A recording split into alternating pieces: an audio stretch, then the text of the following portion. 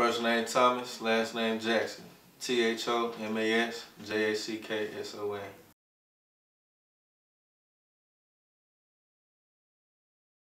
So ADMG is a business, it's a brand, it's a family, it's a lifestyle. First off, it stands for Out of Your Dope Music Group, which is founded by me and my brother Dot, better known as Sean.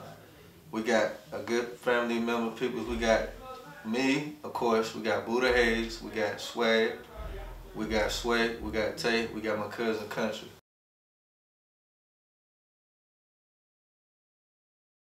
Devontae Reed, DEVANTEREEVES.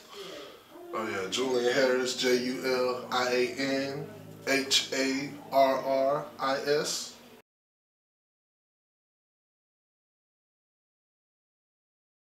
We just said, you know what, let's go ahead and do this business. You know, we already know what you can do. We know what you're able to pull. We know what type of muscle, you know, you're working with. And we got the talent. And it was just easy. Right, too. You know, once you got that person that can push you and put you in the right situations, and he had the right talent that can get him into the right situations, it's bound to be good business. It's bound to, you know, create some type of history and just something, the beginning of something big. You know, that's how I feel. With this merger of Livestarr and ADMG, I feel like it's the beginning of something that's gonna pop, you know.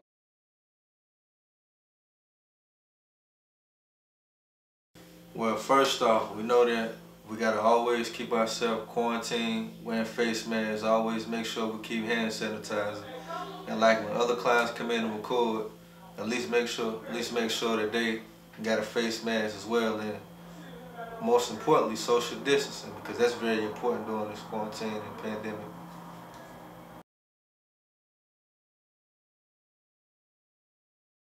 Before the pandemic, working. Yeah, outside of this, really, it ain't really changed for me, man. It ain't really changed. It got busy. It got busy. Exactly. You know, I work for FedEx. Yeah. So as soon as the pandemic hit, it brought us more business than anything else. Because everybody's at home, everybody's ordering online, everybody's shopping online. Actually, it made us busy before the peak season. Because peak season is after next month. Yep. It's now for us because of the pandemic. But the real deal is coming out the next month, and it's a blessing because it kept us busy. But then again, it's a curse because now we're going into the busy season already busy. And we don't know what to expect. We don't know what we're going to deal with. So it's a monster that created itself. But I can say the Rona didn't stop nothing on my end. Kept working. And I'm blessed, you know, because it's a lot of people that's been affected by Corona. It's a lot of people that lost jobs. A lot of people that got behind in bills. A lot of people that got evicted. It's definitely a messed up situation. And, you know, the unemployment rate went up high. You know, it's a lot of people that was dependent on them stimulus checks, and you know, it's sad. It's sad to see people losing homes and losing cars and losing jobs and stuff because of a pandemic that, you know, they didn't create. You know, so it's sad seeing people being put in bad situations. But you know, I guess I can say I'm blessed because I work for FedEx. As long as hospitals need blood and organs and supplies, I got a job. You know what I'm saying? So I'm blessed. I can really say that. You know, the pandemic really ain't hurt me one bit. You know, it really put the hustle behind me. Exactly. For real though. You know what I'm saying? Because it's like everybody's scared to work too. Exactly. Yeah. So it's like no bills not gonna stop. You had more people that rather live off the unemployment than come back to work because some of them just scared of, you know, scared of the pandemic. And to be honest, some was making way more money than they was at work. You know, sitting at the crib. If I'm making more money at the crib and I'm getting these unemployment checks and I'm making double than what I make to actually get up and go to work, I would have been sitting at home too. Yeah. I would have been sitting there chilling like, yeah, that check dropped this Friday. You know what I'm saying? All I got to do is go record. Exactly.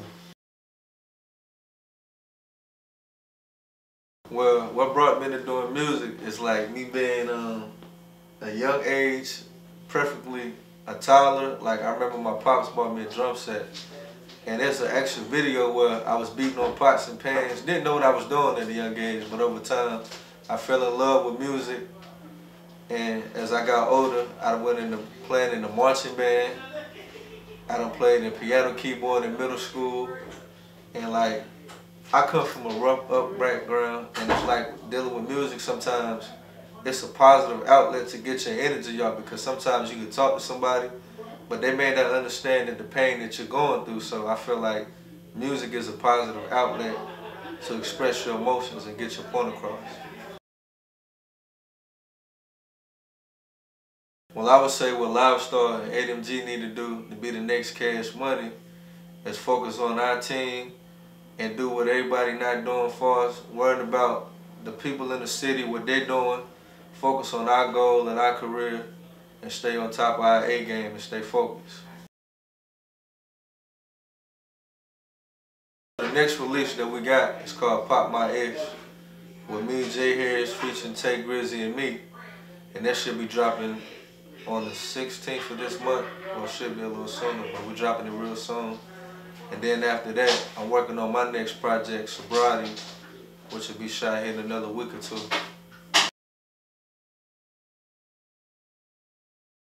What's next for ADMG Livestarr is building the catalog up as a whole, because like I said, this is our first time really partnership together with one, so it's really building the catalog, getting the face out there more, and rubbing shoulders with the right people.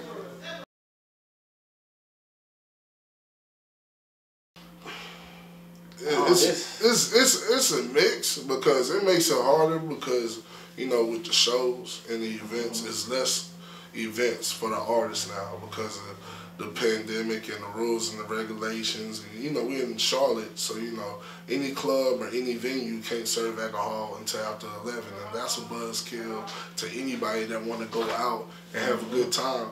So it hurt, but it kind of show you as an artist how to grind even in these circumstances. You know what I'm saying? Like, you got artists doing live concerts on Instagram. You got artists just taking it more to social media than anything else. And it kind of taught me how to grind in a situation like this. Like, if I can't do no shows and I can't do this, then I can find a different avenue or create something different that I can still promote my music and everything through, but it won't be the usual that, you know, most artists do, like doing shows. Like, I can do a show on my live. You know what I'm saying? And that's what a lot of these artists been doing, you know, live shows, you know, so it's like, believe it or not though, people tap in though too. Mm-hmm. You know what I'm saying? So it's like they see what's going on. You know what I'm saying? They hear the quality. Hey, who record that? Yeah, that's exactly. nice. You know what I'm saying? Like, yeah. But you can find ADMG Livestarr catalog on any platform that you can purchase music on, from Spotify, Tidal, Apple Music, YouTube, wherever you can find music.